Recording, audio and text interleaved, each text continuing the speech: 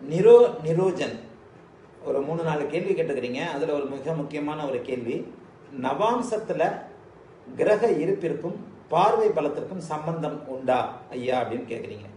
நவாம்சத்துல கிரக இருப்பிற்கும் பார்வை பலத்திற்கும் சம்பந்தம் உண்டா? இப்போ இந்த அமைப்பு வந்து நான் ஏற்கனவே சில விஷயங்களை சொல்லியிருக்கிறேன். நவாம்சம்ன்றது ஒரு நிழல் சக்கரம், ராசி சக்கரம் என்பது ஒரு நிஜ சக்கரம். ராசி சக்கரத்தில் இருக்கிற விஷயங்கள் நிஜமானவை, நவாம்சத்தில் இருக்கிறவை நிழலானவை. நிழலுக்கு பார்வை கிடையாது. நவாம்சத்துல எந்த ஒரு கிரகத்திற்கும் உறுதியாக பார்வை கிடையாது.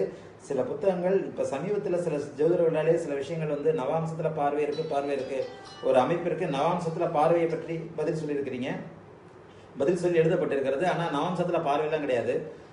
நிழலுக்கு நிச்சயமாக பார்வை இருக்காது. ராசி சக்கரத்தில் இருக்கிற கிரகம் நவாம்சத்துல பார்ப்பது, அந்த பார்த்த பலன் சொல்வது நிச்சயமாக தவறு. அதே நேரத்தில் கிரக இருப்பிற்கு அது நிச்சயமாக, அது கிரக இருப்பிற்காகத்தான் நவாம்ச சக்கரம்.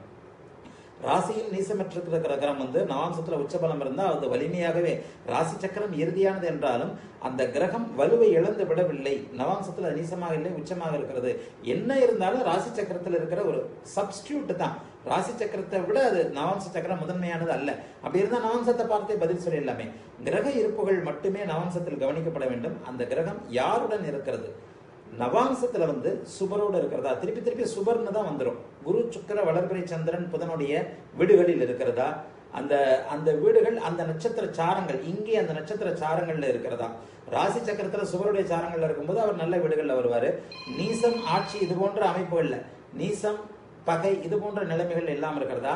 முக்கியமாக நவாம்சத்துல பாப கிரகங்களுடைய சம்பந்தம் இல்லாமல் இருக்கிறதா? இது ரொம்ப முக்கியம். ஆகவே நவாம்ச கட்டத்துக்கு பார்வை கிடையாது. நவாம்ச கட்டத்துல கிரகங்கள் நட்பு வீடுகளில் இருக்கிறதா, சுப வீடுகளில் இருக்கிறதா, பாவ சுப சம்பந்தம் பெற்றிருக்கிறதா அப்படின்றத வச்சுதான் ராசி கட்டத்தில் இருக்கின்ற கிரகங்களுடைய இதை வந்து நிச்சயமாக கணிக்க வேண்டும்.